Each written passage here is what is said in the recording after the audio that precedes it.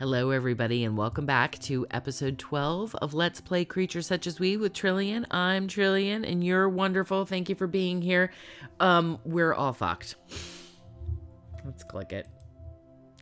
They take the news better than you expected. James looks contemplatively out into space. Saudry and Diana just stare at you, mouths agape.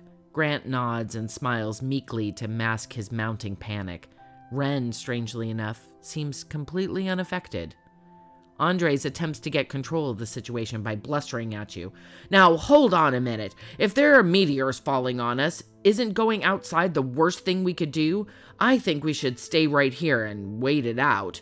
You could almost see the mutiny in his eyes. They are going to revolt, and then the whole emergency is going to be painted as your fault. But you still have a chance to reassert control of the situation.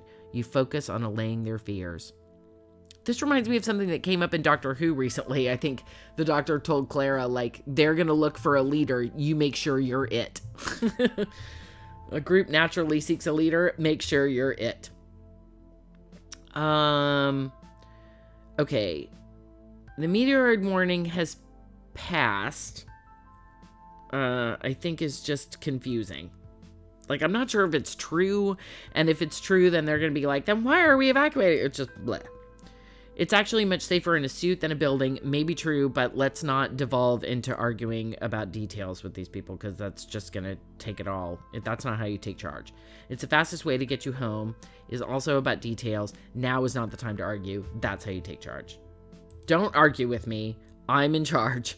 You're a guest. Stay with the procedures. This prompts James into channeled action. Actually, now is exactly the time to argue. We can't just assume that what you're telling us is best. You need someone to check your facts. Really, James? I think if I were, like, what's the equivalent? On a yacht or something? I would trust the stewards and the captain and everybody to get me off the ship. Ren fixes you with an over-the-glasses stare. James gets upset sometimes, but I agree with him. For now, though, James, can you find any flaw in this path? If not, let's go along with it. James scowls at Ren, but he doesn't voice any specific objections. That's a relief. You slide back into your smiling, assertive stance and solidify your authority. Great then, it's settled. We will make the walk over to Space Joy's moon base 12. Saudry speaks up. Yes, but what about the workers here? Do they not get to evacuate? As guests, you're our first priority. Yeah. I don't know what's happening to them, honestly. But that's not my job. My job is to deal with you. Michelle's job is to deal with them. This seems to satisfy Saudry, who mumbles out an, oh, okay, I can see that. You expected more of an argument, but then you suspect that she doesn't really want to question her privilege too deeply. At least she had the presence to ask. You heard them with outstretched hands. Let's start making our way to the suit room. We'll have to take an auxiliary passageway, so please don't mind the mess. You look at Ren with her device. Oh, and please no pictures. They're all silent through the whole journey through the unpainted metal service passages.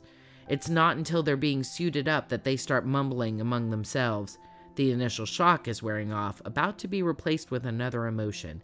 You need it to be trust. You turn to address the group. Matter of fact, encouraging, relaxing, regretful. Yeah, I need it to be trust. It should be matter of fact. Encouraging is nice, but that just, people can encourage you in a very fake way. You know, it can seem fake. Relax, same.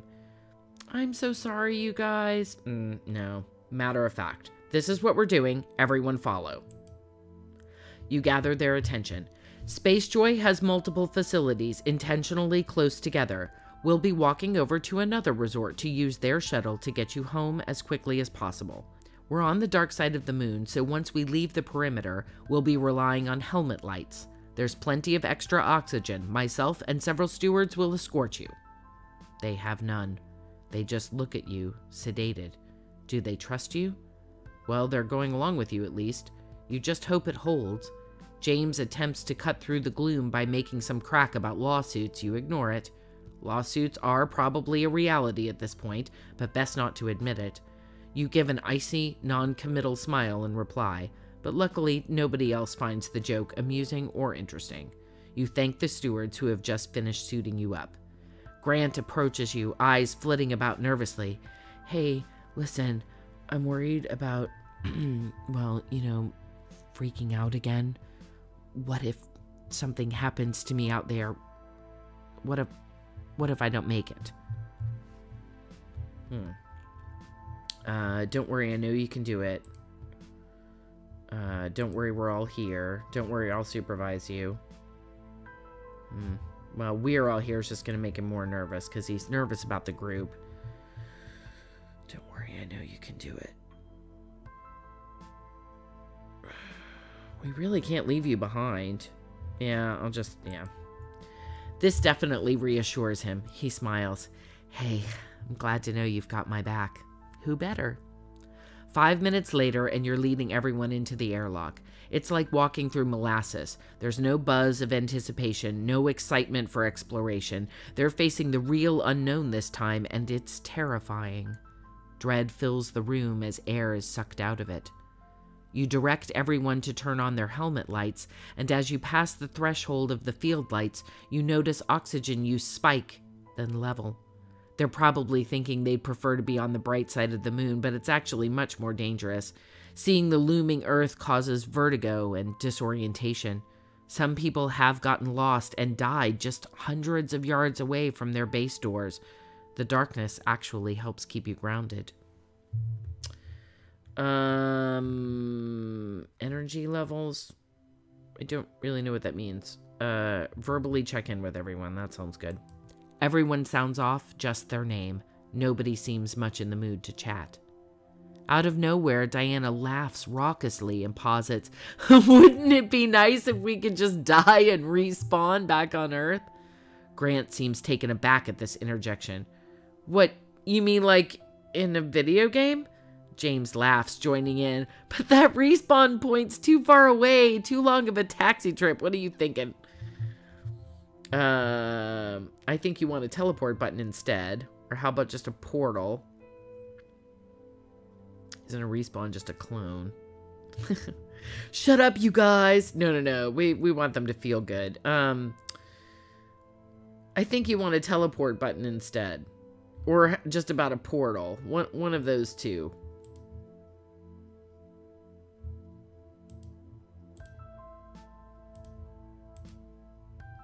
Sadre jumps in. No, I agree with Diana. A respawn would be better. That way, no matter what happened, you would definitely be safe.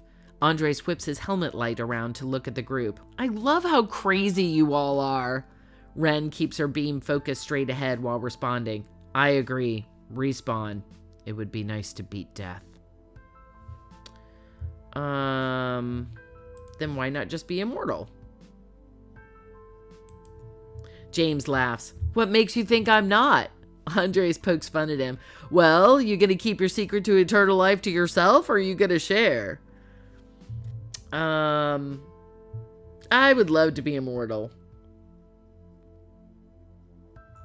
Or I wouldn't mind just a few hundred extra years. No, yeah. Grant sighs. I know what you mean. I think it appeals to everyone. You take a break to cycle through everyone's oxygen and energy levels. Their numbers look good. They're progressing at a better rate than you had hoped. Of course, it helps that the terrain is flat and even, the chatter's doing them good, and you're making good time. Then it appears at the forward edge of your light, a huge crater. It must be new, from the meteoroid storm. You walk up to it, peering down. Estimating by the depth, it must be at least half a kilometer wide, but you can't see the edges from here. You'll have to go around, but you'll lose time, and you have no idea just how much time. Perfect. And of course. Okay, well, I'm surprised, because I really didn't think any of that was real. Detail the new plan. Better try to scout out a better route before sending them ahead.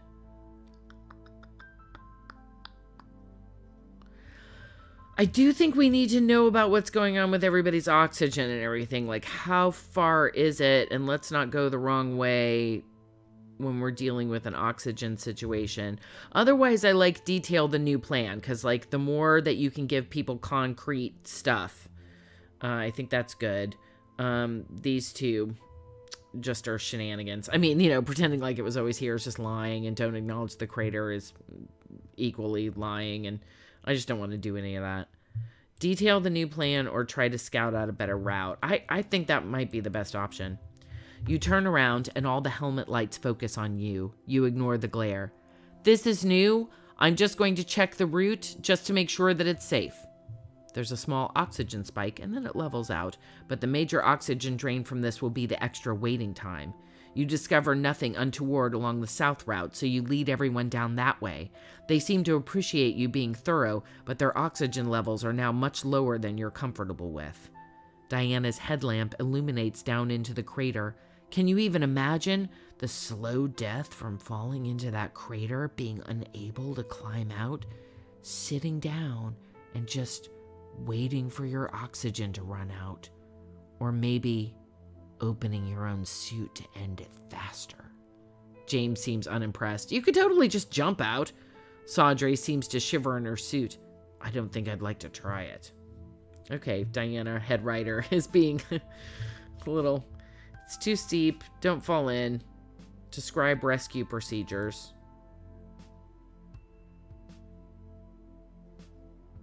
Yeah, I just think anytime that we can reassure them that there's procedures and there's training and we've got you covered is always best. It reassures people. Their oxygen use steadily climbs as you describe the electric ladders and digging tools designed to help pull moonwalkers out of craters. They don't seem very reassured by the facts. You check on their resources. 1 hour, 40 minutes of oxygen left. That's not the best time, but then, again, tourists always shamble. Well, I should think in an emergency situation they could move it along a bit. Ren fixates on the crater as well. It looks bottomless from up here. I mean, without the light to see down into it, just this terrifying empty blackness. Andres' voice cracks over the comm. I won't lie, it's scaring the shit out of me. Like, what if something came out of it? Saudre teases him. I think you've worked too much on zombie games. But then it happened. Your feet feel a small tremor of movement, and Grant shouts. You flip around and count. 1 fewer tourist. Everyone's oxygen use goes crazy, yours included. Grant is missing. He must have fallen down. Grant? Talk to Grant. Tell me where you are. You open a private channel. Hey, are you okay? Can you speak to me? Slowly, calmly.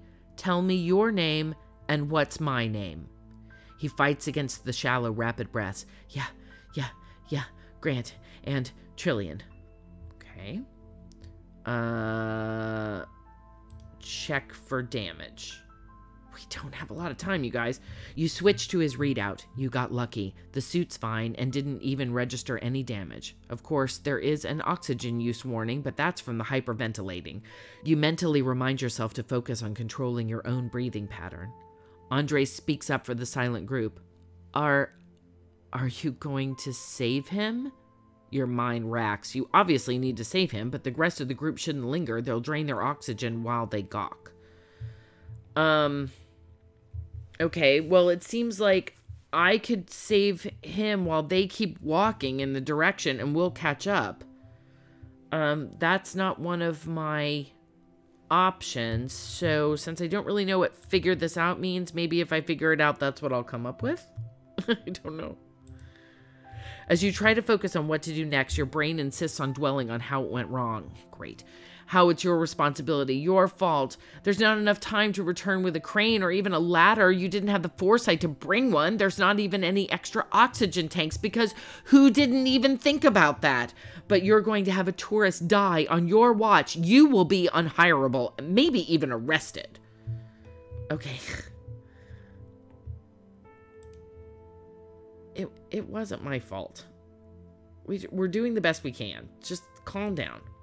But of course it was. You were in charge. You should have been better. Andres prods you out of your self-examination spiral. What are you going to do?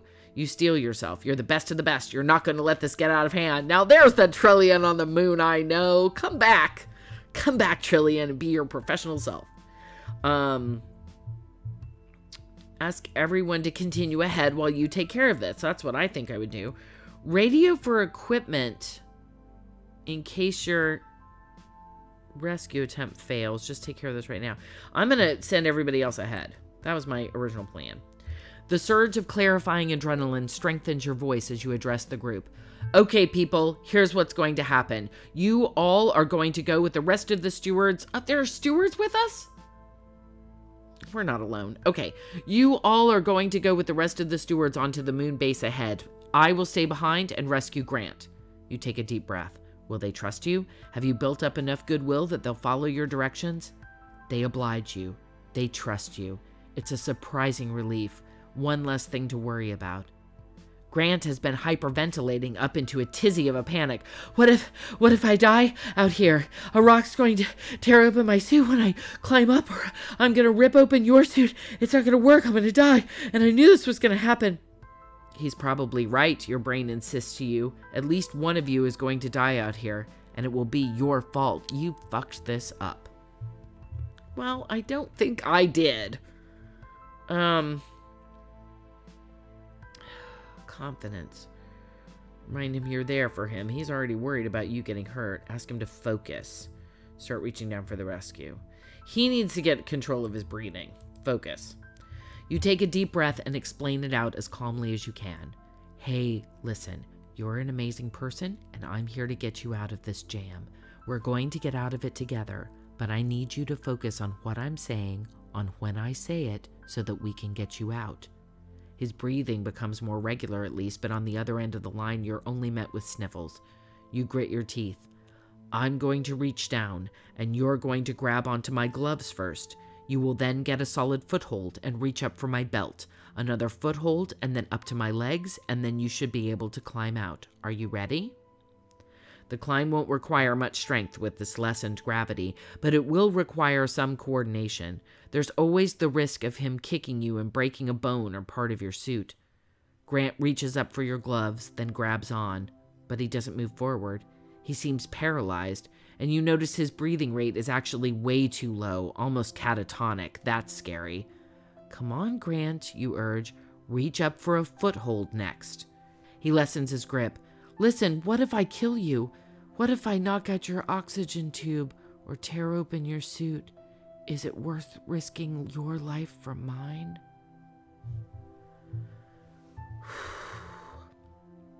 That risk is my call to make. And it's my job to protect you. And I care about you. The risk to me is probably not minimal.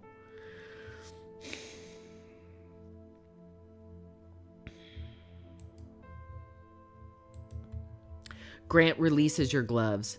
Yeah, but see, why can't it be my call? Just because you get paid by one company and I get paid by another? I mean, it makes more sense for you to leave me, for you to go on.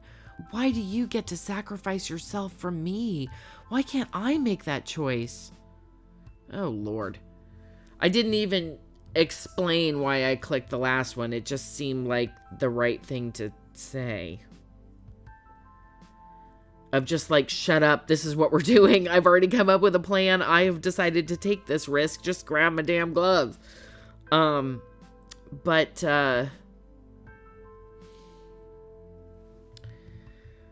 Okay. I got two things here that I can't decide between. Because I'd be fired and arrested, screw that. We're on the moon, we're almost dead. I don't care. Because if I did die, I'd at least be happy knowing I was somebody helping someone else. That depends on if you know anything after you die, really.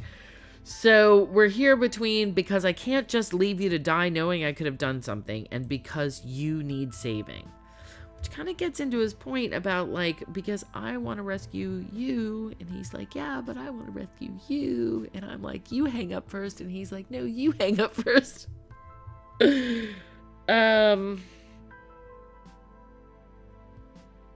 Yeah, because I can't just leave you to die knowing I could have done something.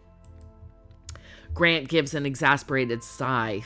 See, that's what I'm talking about. You think I wouldn't face the same conundrum after killing you, knowing that I could have saved your life if I hadn't been so greedy as to insist that you save mine? He admits tearfully, I'm terrified every day of death, of failure, of ending and being unloved. I wish I didn't have to worry about it anymore. Your mouth dries in terror. Grant isn't going to come back up. Then they're going to find a recording of this conversation, and a jury is going to convict you of manslaughter for not talking him into just trying to climb up your pack. Your mind flashes to cover up strategies before you shake the thought from your mind. Jesus, Trillian, you suck.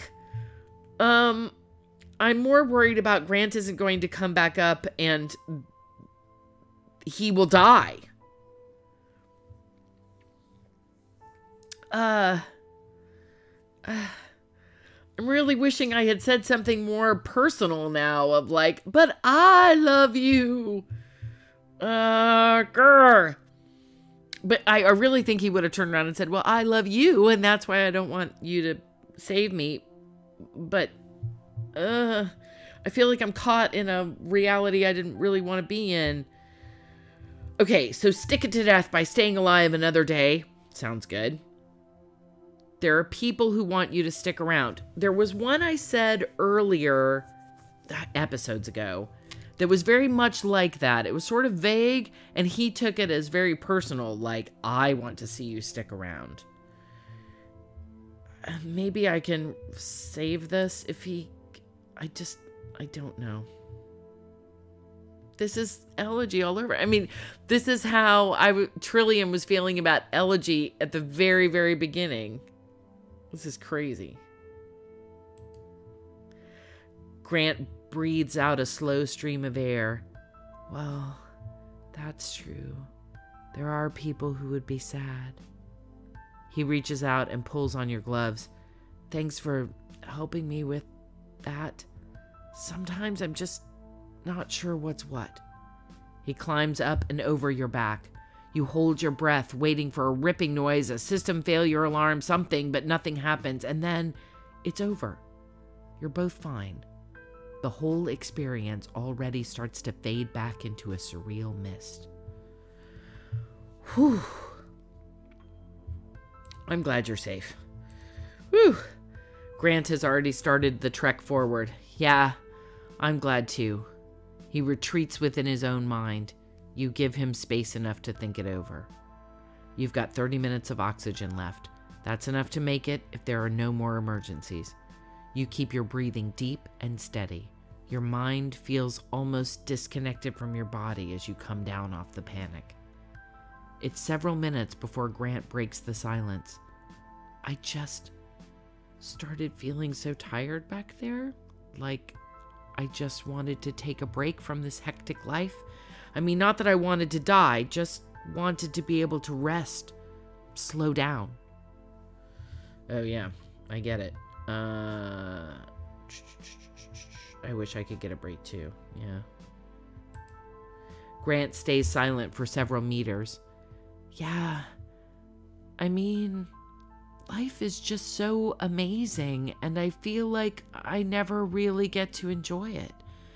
I'm always so busy, but with what? He crackles the comm with a sigh. I wish I didn't feel so much pressure to get everything done, to always make the most out of life. I'm worried about wasting my life. Not something Trillian has really worried about before, apparently, since she took a 5-year contract on the moon. We need to focus more on the here and now. Which kind of sounds like, dude, shut up, we're walking on the moon. Let's just walk on the moon. Which is not what I mean. I wish there was more time. Yeah, I mean, if there was more time, then maybe we wouldn't feel so much pressure, right? I don't know. But I'm overthinking it again. But if there was more time, then we would always be trying to make the most out of that time too. And then, you know, I wish I didn't feel so pressured either. I think we just need to focus more on the here and now of you and me walking in the literal moonlight. You notice Grant stop and tilt his helmet light up towards the sky, the naked, infinite universe. I think you found it. Our lives are crammed with time fillers, useless distractions. We need to focus more on enjoying the time we do have. He pauses. I'm enjoying the time I have with you. You make the rest of the journey in silence, separated by bulky spacesuits and the vacuum of the moon, but it's the closest you've ever felt to another human being. And that seems like an excellent place to stop. Just Trillian and Grant walking on the moon.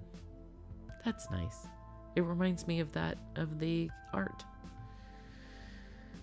Very early on, one of my friends said to me, when he saw the art, "Oh, that's you and Grant sitting on the moon." And I was like, well, I don't know what that is, but that is indeed what it is, I guess. Well, that was exciting. That was really exciting. And we're going to leave it there and pick it up for episode, what are we on? It'll be 13, I guess. Lucky 13. Let's see if we can make it to Moonbase 12. Until then, be well.